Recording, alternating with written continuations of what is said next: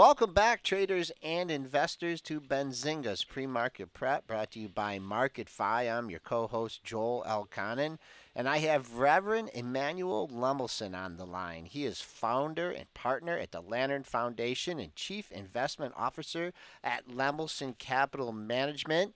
He is having a pretty good October, a pretty good year, so we're going to talk to him about some of his investments and investment strategies. Father, how you doing this morning? Good, Joel. Thanks for inviting me on the show again. So happy to join you. Okay, I've had you on a couple times, and I don't think I've ever asked you about the Lantern Foundation and, what it does. That's a great question, Joel. The Lantern Foundation was established to support really the ministries of the church, specifically those related to the ecumenical patriarchate of Constantinople. And in that capacity, the thinking is that the church would benefit from having a conduit, if you will, here in the U.S. Of benefactors and donors that they could give to a 501c3 with that specific mission in mind. The church, as you know, not just the Orthodox Church, but certainly Catholics, Protestants, and other religious groups really are under attack from an increasingly secularized world, atheism, and even more radical elements like what we see going on with ISIS in Syria and Iraq. And the foundation really helps to support education and to buttress the church, even in Turkey, a country largely friendly to the U.S. And in theory, secular. Christians in that part of the world have come increasingly under persecution. For example, the Orthodox minority there in Turkey, which once stood at several hundred thousand, is just a couple thousand left. One of the largest and most famous schools of theology, seminary, the theological school of Halki on the Prince Island of Heybeliada, has been closed since the 1970s under Turkish mandate. So I think in the West, people of faith or people of goodwill who believe in religious freedom should be sensitive to these ideas, and the foundation is one way of supporting that cause globally. Great cause. Okay, let's before we get into some of your current holdings, you announced a new position on Benzinga on October 21st, and that's in Geospace Technologies, GEOS, and it's up 14.5% since the announcement.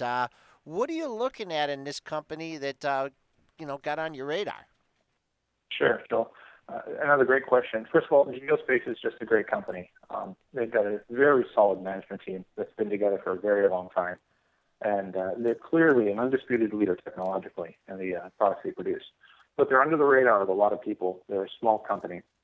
And they have really been affected negatively with the downturn in oil prices.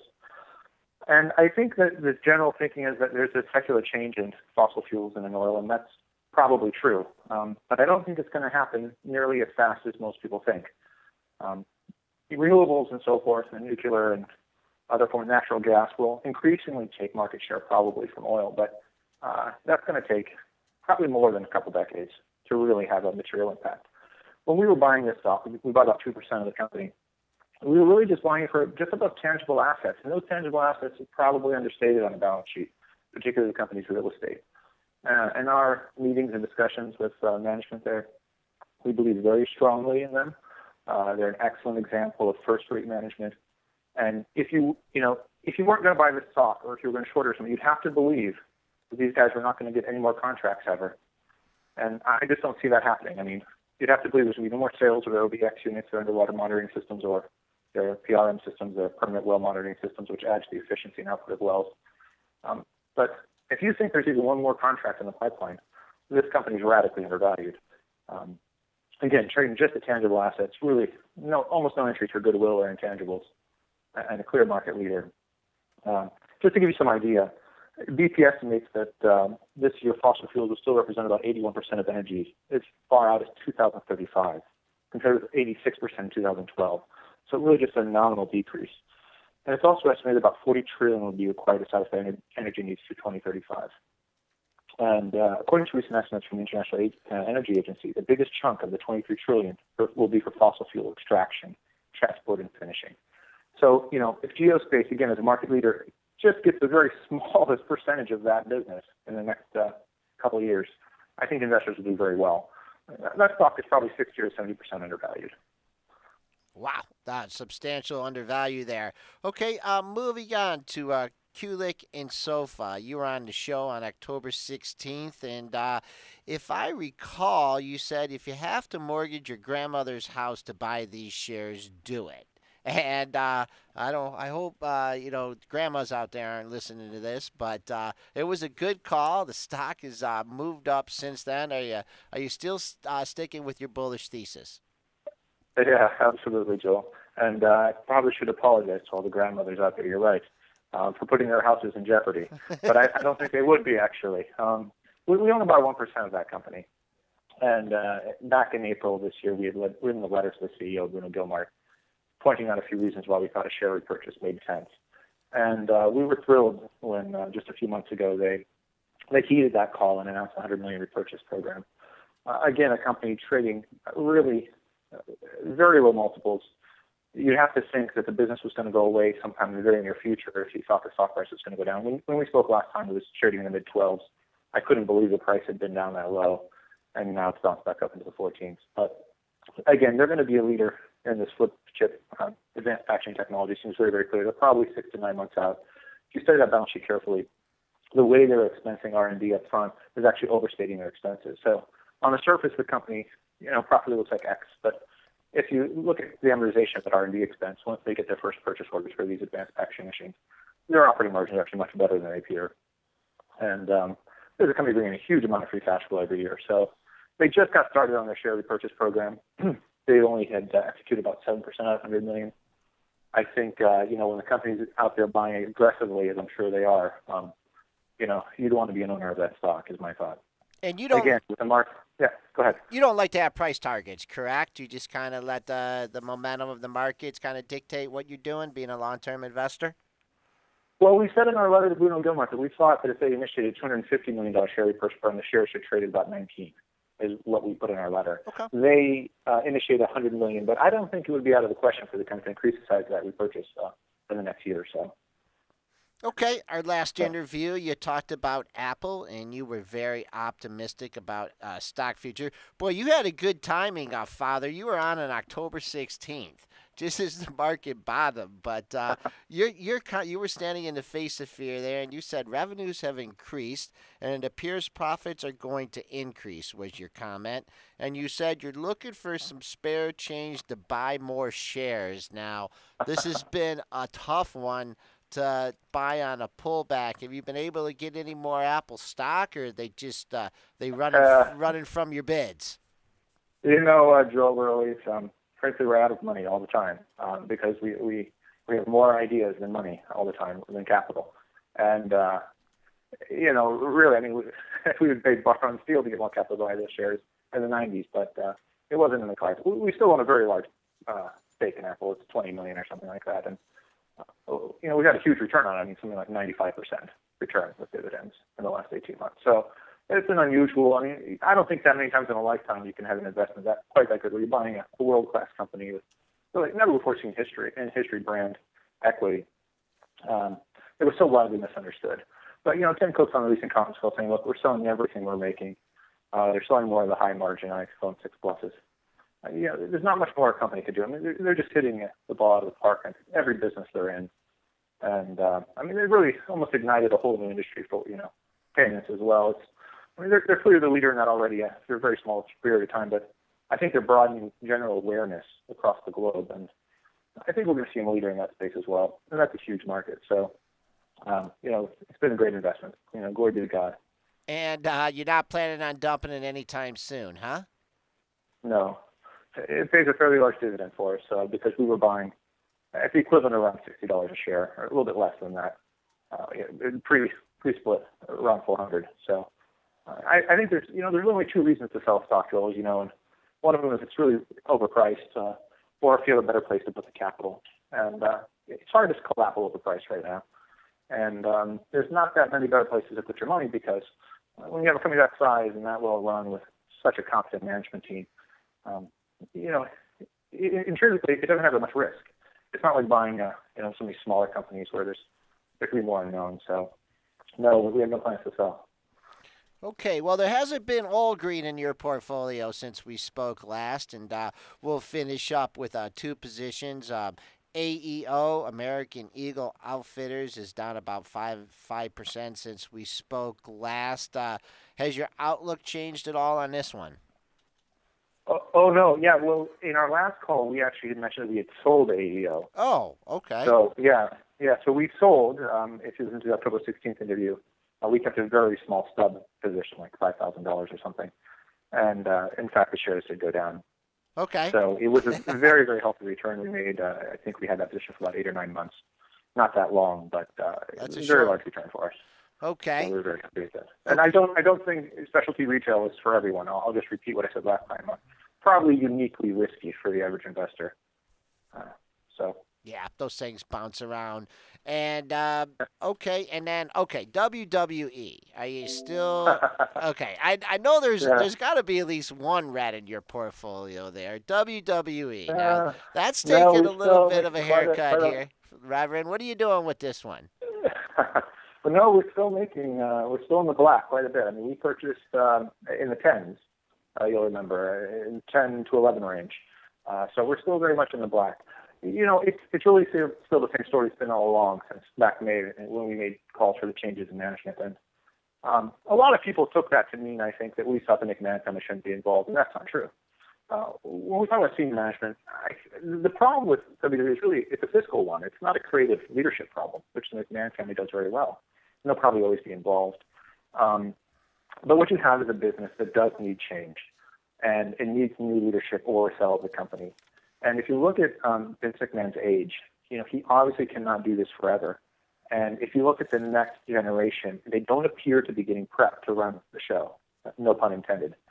So you have to ask yourself what's going through their mind. This is a billion-dollar enterprise, and its intrinsic value is probably far greater than what it's trading at today in the right hands. I think there's some legitimate questions that should be asked about George Barrios' leadership as CFO. He's been very ambiguous in those conference calls. He really has not presented a good story that's been consistent over the years, and not just on the OTT network. These are all things we pointed out back in March in our original short thesis when the shares are trading at 31. But I think if you take a step back for a minute and you say, well, what's going to happen to the WWE? What's the future? There's no competitors. It still has an extraordinary moat. And really, I mean, maybe not even second to Apple in terms of brand equity. I mean, if you look at WWE fans, they are extreme. So there's tremendous intangibles there. So our comment on the last show was it doesn't make a lot of sense to short it at 13, essentially. There had been some commentary on CNBC. Another fund manager came out and said his best idea was shorting WWE at 13. We thought that was odd, having shorted it at 31. I think this is the time to be looking at WWE on the long run because something will have to happen sooner or later. And I do believe that the company has great value, even if the OTT network never realizes its subscriber goals, which it probably won't. And we've said that all along. But the underlying business still has great value. So I think it's a sound long-term investment. I think if you can buy it anywhere between 8 and 11, there's probably a significant and sufficient margin of safety. So you're looking to buy some more on this pullback, or are you happy with your position? Yeah, we actually did. We did buy more when it pulled back. Okay. So, all right. Yeah. All right. Well, that one, we'll look for that to turn around. Keep an eye on it. Bad few days here, but who knows? You can always bounce back. Just want to, get away. Oh, we forgot about LGND and your short in that. How could I forget? Yeah. How could I forget about your short in Ligand Pharmaceuticals? Did you get to cover anything down there at 45, or did change got below there, or you still sticking with your thesis that it's basically worth zero? I'll answer all those questions, Joel. We stick with our thesis. We think the company has no intrinsic value. On our last show, we basically said that investors will never see the earnings from the company. And shortly after the show, they reported their earnings, and sure enough, they're already very small earnings. We're eaten up in large stock awards to management, which is a theme that's been going on for years there. This is not the kind of company where capital is being formed around a great enterprise that will, likely last for many, many years and benefit society. This is really a wealth transfer operation. Now, that having been said, we are still short the stock, but only a very small amount now. Much like AEO, we've kept as just a small stub short position. The majority of our position we covered around 43. So we made about 40% in about 3.5 months. And the reason for that isn't that we don't believe it's still going to go down dramatically. I think that stock could easily continue to drop. It's just that there's two reasons. One, we found better opportunities for the capital. There was less aggravation. When you're shorting a company and you have an entrenched management team with a vested interest in making sure the share price rises, not necessarily the economic benefit comes to the common shareholder, there's really almost no limit to the creative ideas and the way that they'll word and craft their press releases to keep a certain number of people thinking they're holding a lottery ticket. And that's the type of investor Ligon is attracting. At the same time, people would buy a scratch ticket at the grocery store. They know the odds are stacked against them, but they can't help themselves. Meanwhile, of course, management's walking away with huge incentive bonuses and form of stock awards that are diluting shareholders dramatically. But there comes a point where, you say, it's a lot of aggravation. I mean, you can lead a horse to water, but you can't make them drink. I mean, we published 6 articles pointing out systematically facts about the company. No one has ever called one of those facts into question. I mean, they were all correct.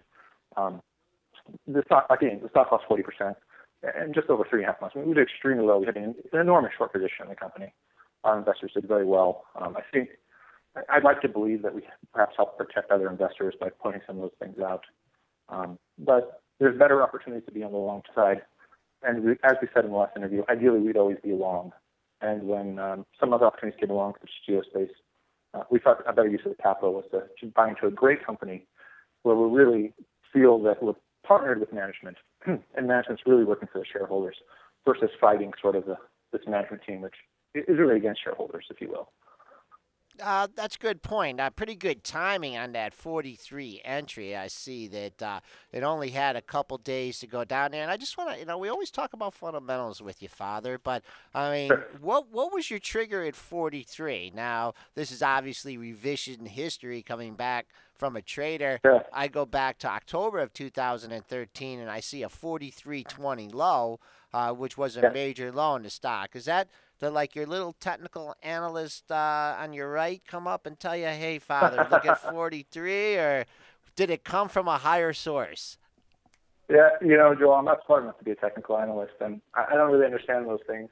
Maybe someday I'll figure them out. But, it really wasn't that. It was really just in a moment of reflection, just thinking, how long do I want to keep publishing reports pointing out the absurdity of what this management team's doing?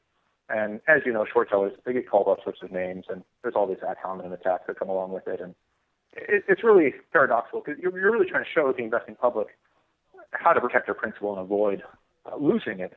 But certain people are really entrenched in this sort of confirmation bias that they have, especially around pharmaceuticals, where they're sort of got this light in their eye that they're going to get rich quick.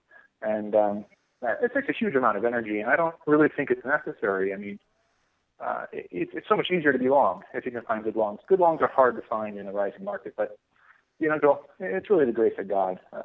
The timing just came together that way. We have no way of knowing that was really sort of effectively the bottom. It just turned out that way. Okay, well, if anybody's giving you a hard time, you let me know, and I'll send my boys out after him. I don't want anybody giving Father Lemelson a hard time. Okay, just before we let you go, just general thoughts on the market here. S&P futures 3 ticks away from its all-time high. Looks strong, poised to post another all-time closing high in today's session. If things stay the same. Anything you want to alert our traders and investors to, just as far as the overall market? Sure, Joel. Great question. Well, everyone should be very cautious. I mean, this market continues to rise, but nobody knows when it's going to decline again. And probably the biggest factor is these many years of QE. And QE, as you know, it's a devaluation in the currency effectively.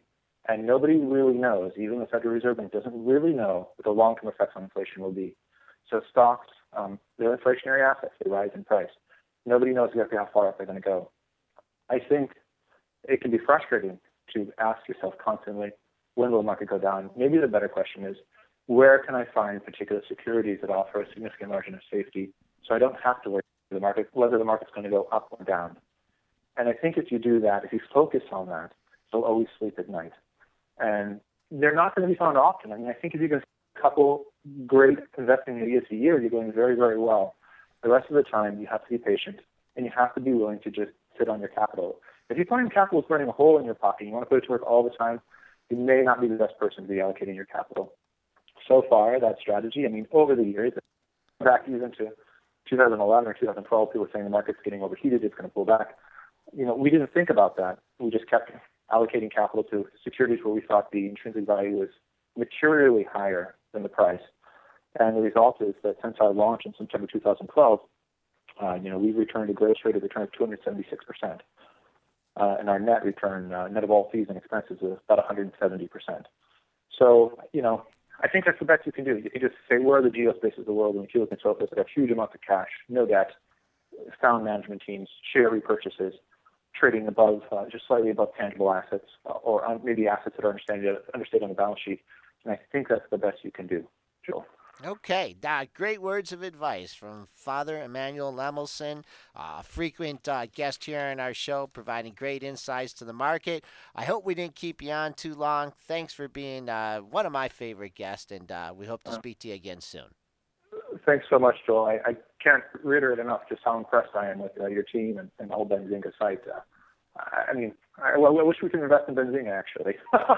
Okay, I'll get Jason on the line. No, okay. No, that's a great compliment, especially coming from you, and we'll be in touch again soon.